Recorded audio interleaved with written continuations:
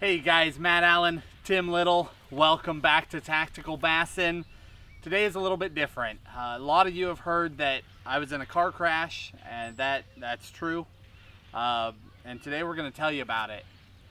But first, it's not very often you get a second shot.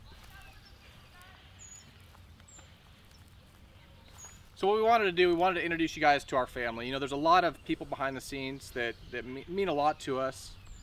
And this is the immediate Tactical family. We got Cece over here and Sierra. My wife, Tanya. Oldest, JD, Elena, and Josiah. You know, we've talked about this before, guys, how fragile life really is, and it truly is, you know. Man, you got me going.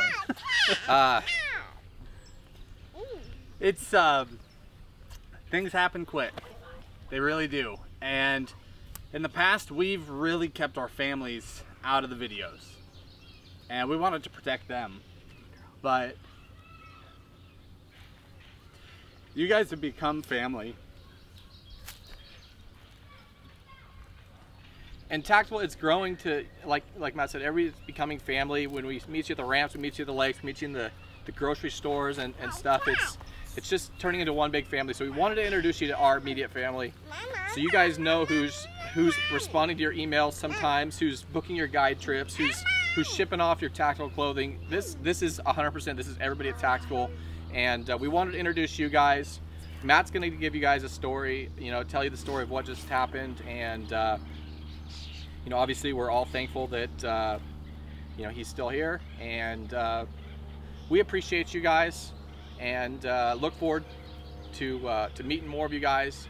But we're going to turn it over to Matt and his family, and yeah. All right, guys. As most of you know, my dad and I were in a serious wreck. It's been almost 2 weeks now, and it took us a while to get home. It took place out in Wyoming, but we wanted to give you a little bit of background and tell you guys what took place, because you guys are family, and we know that you care about us, and we want you in the loop on what's taken place. So we had kept something secret this entire spring. We had a giant trip planned. We told you guys back at the beginning of the year that we planned to get Tactical out of California. You know, we wanted to go east, and that's easy to say in a video. You guys didn't know it was really coming. So what we had actually prepared is we were going to live on the road for 2 months, and we were going to fish in 23 states while we were gone. Just have fun, just travel and fish and vacation as a family, and just have a great time. And just fish some different water, because when we give you guys advice, we want to be able to give you the most qualified advice that we could, and the best way we could do that is to fish as many places as we could. So we were just going to go out on the road and just have a ball this summer. So spring is my busiest guide season, and I worked on the truck and boat and trailer literally every night of the entire season. Guide all day, work on the boat sometimes until midnight, and then get up and guide again in the morning.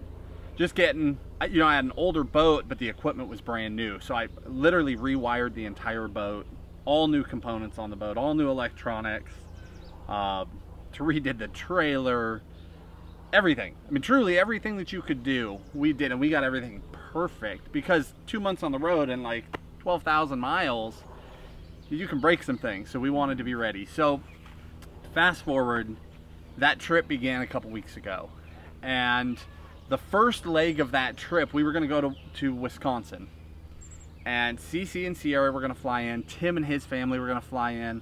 Our buddy Coop was going to drive up from Arkansas. We were all just going to go have a blast together, just have some fun to kick the whole thing off, and then Cece and Sierra and I were going to start traveling from there. So what we did on the front end is my dad hopped in with me, and he and I decided to do that 3-day drive in 6 days. And we were just gonna have some fun. We were gonna fish in South Dakota and Minnesota on our way over, and then meet up with everybody and start our vacation. So my dad was the guy in the truck with me. Thankfully, the girls were not there. They weren't in the back seat. It was just my dad and I. So we were only on the second day of this thing, We were crossing Wyoming, almost to South Dakota. Truly in the middle of nowhere. The last town that we had passed was a little tiny town, and it was 45 miles back. And we were just on a 2-lane highway, just cruising, talking, straight road. And I'm gonna do this as matter of fact for you guys as I can. So we're just driving, and there's a truck coming, no big deal, you know, like 10,000 other trucks. And 150 feet out, it started coming across the line. I mean, it was close when it started, and just kept coming, and just kept coming. Ended up like 5 to 6 feet into our lane, and we had nowhere to go. We're on a 2-lane highway, head to head, in our lane. And at the last second, I just kicked out, just so we wouldn't take it head on. And we took it in my door. We really had prepared for this trip, so we invested everything. Starting last fall, we bought a new truck. So thank God we were in a big Ram 3500 diesel. We had our Lance camper on top, and the boat behind us, and everything was brand new, all of it. I mean, we were really just heading out on the road.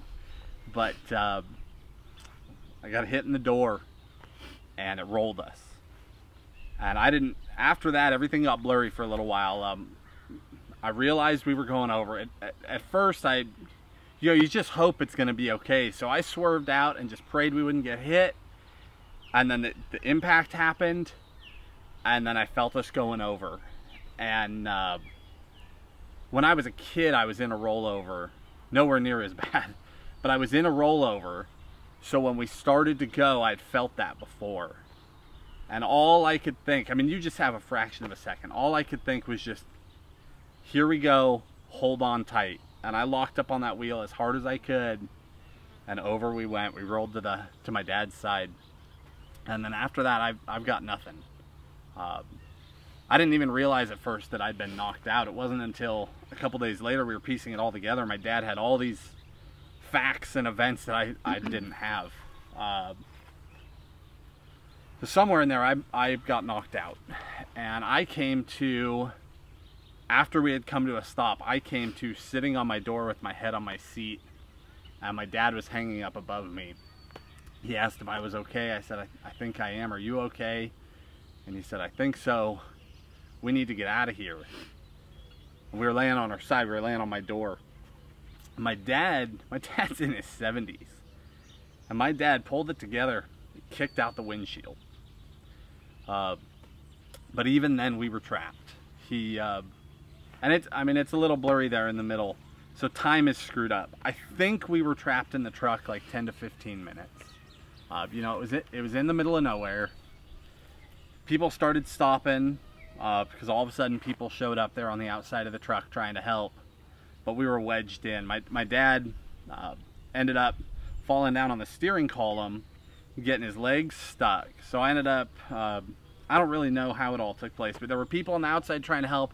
I had to break the shift handle off to get one of his legs out, and was torquing on the steering column, and ultimately they got my dad out through the windshield, and they got me out through the sunroof, which was a sunroof I didn't even want until I needed to climb out of it. Now I want a sunroof. But so how long were you trapped? I think we were trapped like 10 to 15 minutes. I think. I got out of the truck, started shaking glass off, and I mean, it was a miracle. It is a miracle that we're alive. And we're rolling, I'm sure by now, rolling some photos for you guys of the incident, because I'm talking for a long time. We've got a little bit of video and a ton of photos, but essentially what took place, guys, is this woman crossed the line, hit me almost head on, and she didn't make it. She was trapped as well. She was life flighted, and then ultimately didn't make it. But it happened so far out in the middle of nowhere that it took forever for help to get out there. I mean, it took a long time. But when we got out of the vehicle, It's the middle of nowhere, there's no reception. The first thing I did was text Cece. And I wanted her to know that we were okay, and somehow that text went through because there was nothing out there. You should let me read the text. Okay. Should I? Yeah. Can I get my phone? I have your phone. So I got a text through to Cece, and then it was, you know, it's a blur after that until people started really arriving to help the sheriff and the highway patrol. But there were some locals that helped, and I want to tell you about them because I want to spend more time talking about that than I want to talk about this crash. Yeah, so I was driving when Matt's text came through, and it said, Dad and I are totally okay. We're on our feet walking, just a little cut up. Terrible wreck. Guy crossed the line and hit us head on. Everything is gone, but we're okay. And after that, I tried to get through to him for a long time, maybe 45 minutes or an hour. There's no cell service where he was, so, you know, not being able to talk to someone after you get a text like that was really hard. Your mom really helped me get through that too. She was really strong. And I just had to reread it over and over and tell myself that he told me he was okay and that, you know, my father-in-law was okay. So I just waited, and then eventually I did get through, somehow. And we had a very short conversation before the call dropped, and you told me that you were okay, and you told me what happened. And you told me that you didn't think that the woman was gonna be okay. Yeah. It was bad, worse. guys. It was bad. We are very blessed to be alive. I truly believe my dad and I have no business being alive. We really did get a second shot.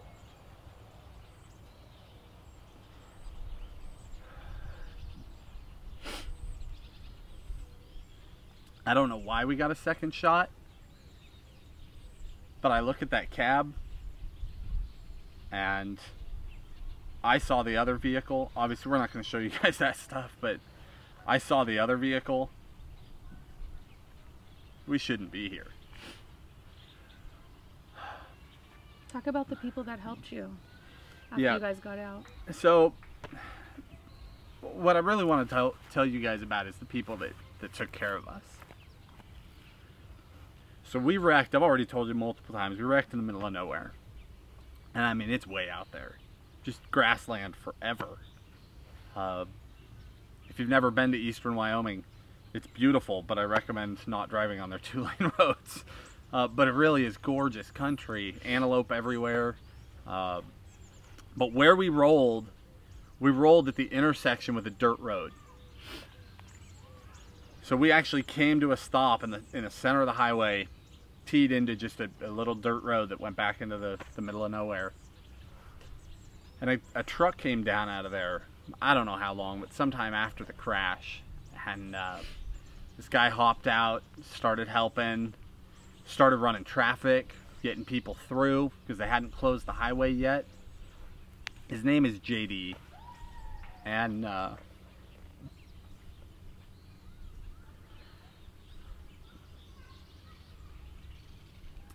don't know what we would have done without this guy. You know, there were a lot of people there because we blocked the highway. People had nowhere to go. So there were people around after a while. And ultimately ambulances came and helicopter came and all that stuff. But in the middle of all that was this one guy. Getting cars out of the way. Directing people. Picking up what was left of belongings and getting them off the highway. Making sure we were okay. He put my dad in his truck, cranked the AC. Never even asked about us being covered in blood and glass. Put my dad in the truck. And then came and got me. And I'm sure, I thought I was good, but I'm sure I was just as bad. Came and got me. Put me in the truck too. And just got us in some air conditioning because it was hot out there. And then ultimately talked to the sheriff. But this one guy just was almost running that show, and he was just a guy that came out of nowhere. We didn't know who he was, and as everything started winding down, he just stayed. He helped pick up the bits and pieces from the truck, helped get garbage off the road and back into the camper so they could haul it off. And he ultimately called a crew. He got on a radio and made a call, and more people came down this dirt road out of the middle of nowhere. And it was a crew. And they came down with a covered trailer and just picked up what was left of my belongings and loaded them in a trailer and drove back up that dirt road. And when everything settled hours later, when we were done talking to the police and done talking to the EMTs and got out of the ambulance and all that stuff, he said, "All right, guys, follow me," and handed me the keys to a truck. And my dad and I hopped in that truck, and next thing you know, we're driving down this dirt road in somebody else's truck. I mean, hours after this crash, which, by the way, I do not recommend. I thought I was okay. I didn't even realize I had been unconscious at that point. You know, you're so hopped up on adrenaline. But here we are driving down a road. It was so surreal. This guy took us to his house, got us cleaned up, gave us food, gave us something to drink, let us make phone calls, let me talk to her, let my dad talk to my mom. Started making calls, trying to arrange rental cars. I mean, it was incredible. The people in Wyoming, and JD in particular,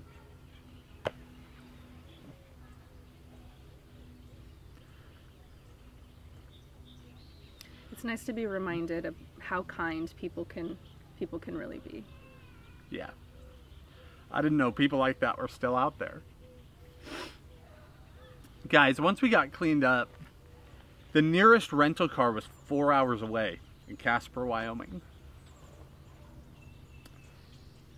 When it was time to go, he got us connected with a hotel in a little tiny town down in Lusk, Wyoming.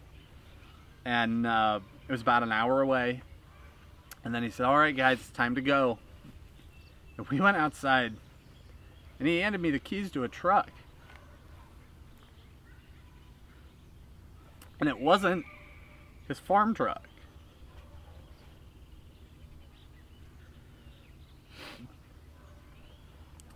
He gave me the keys to the nicest truck he had. And we hooked that truck up to that covered trailer full of my belongings. And he just let us go.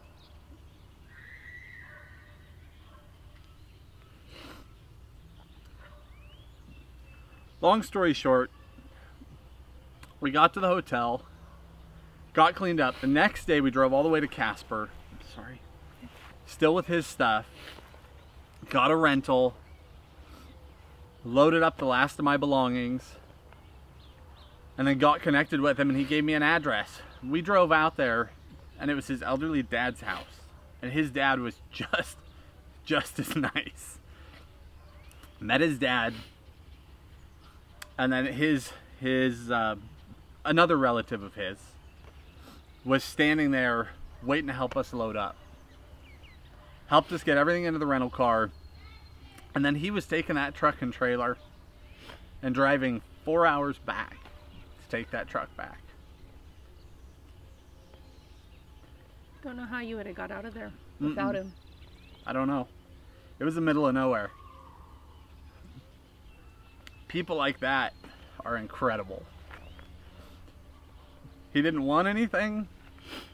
He didn't know us. He didn't watch the videos. We were just people that blocked his driveway. It's amazing that people like that are still out there. And there were a bunch of them. One of the EMTs has since the crash been incredibly kind to me.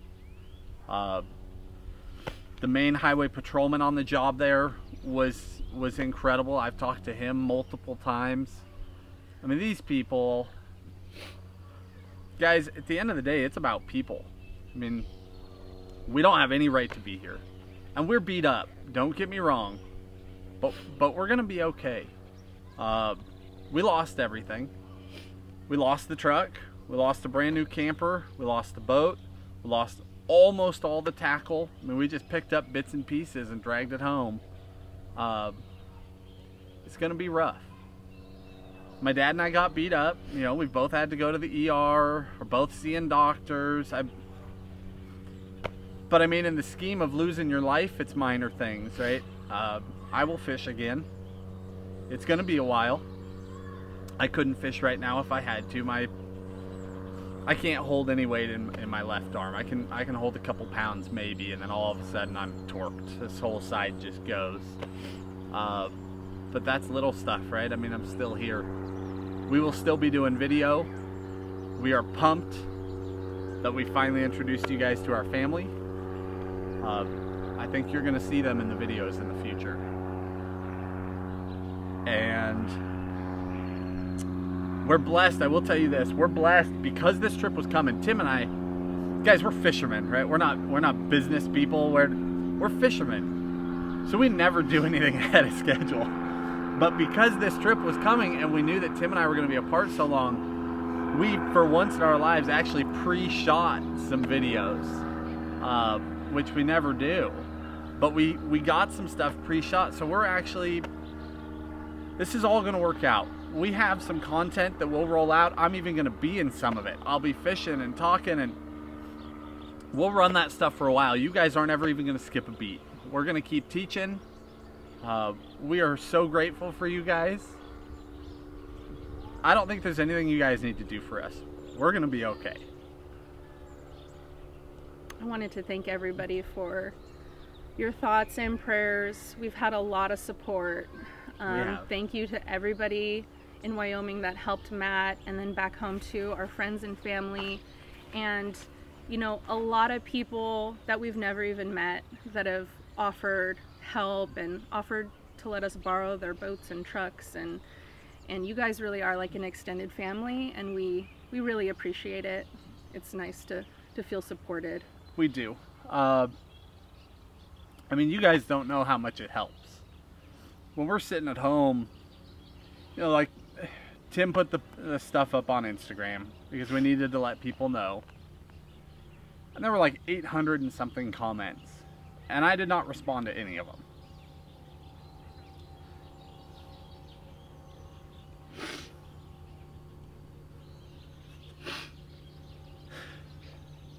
But I read them all. It makes a big difference. We appreciate you guys. This too shall pass. We're gonna be okay. We're moving right along. We're not done. Tactical is growing. It's because of you guys. Tim is on fire. He's producing great stuff. We had some stuff already shot that we're gonna run for you guys, and I will be back. Thank you guys. Thank you.